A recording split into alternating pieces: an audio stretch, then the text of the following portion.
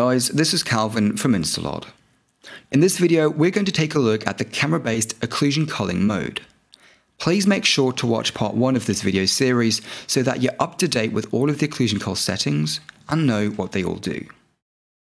In this first example, I want to create a camera and remove all of the polygons on this plane that are not visible to it. First of all, we can specify the camera parameters, including focal length and the camera aspect ratio. This works with standard cameras from Maya, Unreal Engine and Unity as well. Next, I will create a camera which can also be created using the shortcut Alt and C. Then we can set up the occlusion cull settings with by polygon, remove geometry, and then we can reduce the resolution to 32. Now, here we can see why a high resolution is sometimes necessary.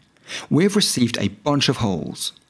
Increasing the resolution to 64 does a better job, but still gives us holes. A resolution of 128 is almost perfect, but we can still notice some issues around the edges of the camera. This is where an adjacency depth can be really useful to add a safety buffer. With a depth of 3 polygons, we can actually go ahead and reduce the resolution back to 64.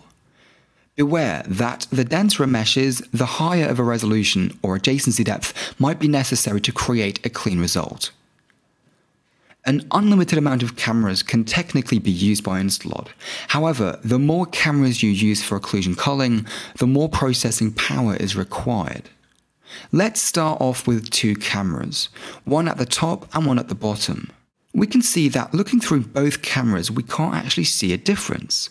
However, when we start moving away, the difference is very clear. Let's apply this to a more complex scene. So here we have a motor made up of 800 objects and 700,000 polygons.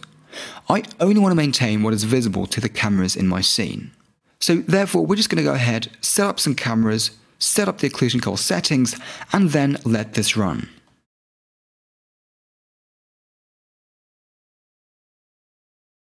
So again, here we can see that through the cameras that we've set up, we can't see any differences. However, when we move away, everything outside the camera's viewport has been removed.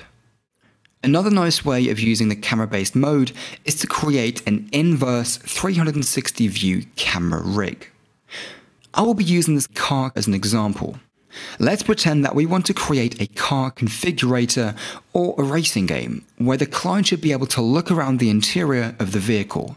For that to work, I simply have to create a few cameras looking into all different directions. To cover a larger viewing angle, I will increase the field of view and get started with spawning cameras using the keyboard shortcut Alt and C. Let's let that process and see what we end up with. With this rig setup, everything within the vehicle is visible from this exact point, no matter in which direction we look. However, if we move away, we can see what's actually happened here. Now, if you wanted to, you could take that camera rig and group it and duplicate it and move it around the scene to cover multiple viewing areas. I hope that this was able to give you a good overview of what is possible with the occlusion culling feature. In the next video, I will show you some more workflows of where occlusion culling can be applied to optimize scenes even further.